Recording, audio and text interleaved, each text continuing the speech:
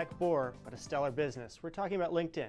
I think only the unemployed or the overly ambitious can get excited about social networking for work.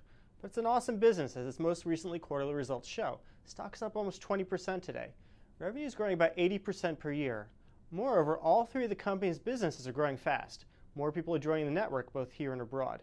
So employers want to place more job listings on LinkedIn. People are more willing to pay up for premium services, and advertisers are spending to reach all these eyeballs. The stock's wildly expensive at more than 100 times earnings, but growth isn't going to slow anytime soon, and the company will probably grow into its valuation. Another online service that's performing well is OpenTable.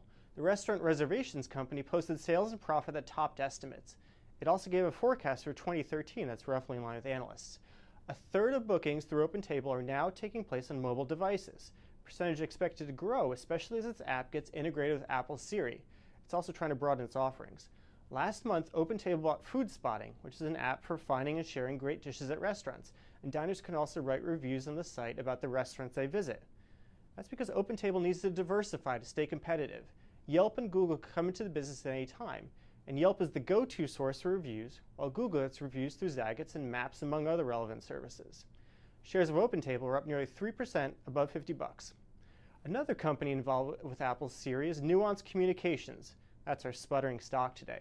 The voice recognition company provides some of the technology behind the Apple program, but as the quarterly earnings show, it's a really poor business. Sure, revenues grew 28%, but much of the growth comes from acquisitions. Just try and figure out what the company's real growth rate is without M&A. I can't. Moreover, the company lost $22 million in the quarter, according to standard accounting. Perhaps that's why the company tells investors to focus on its own version of profit. It ignores lots of bad stuff, like the cost of issuing stock to executives. Their figure shows Nuance making $113 million. Investors aren't buying it. Stock's down almost 20% today, and I wouldn't touch this stock. Our soaring stock today, however, takes the opposite approach to counting, a conservative one. Activision Blizzard's forecasting a profit of 2013 of 80 cents a share. That's below the 96 cents analysts expected. Analysts say, however, the company has a history of lowering expectations and then beating them.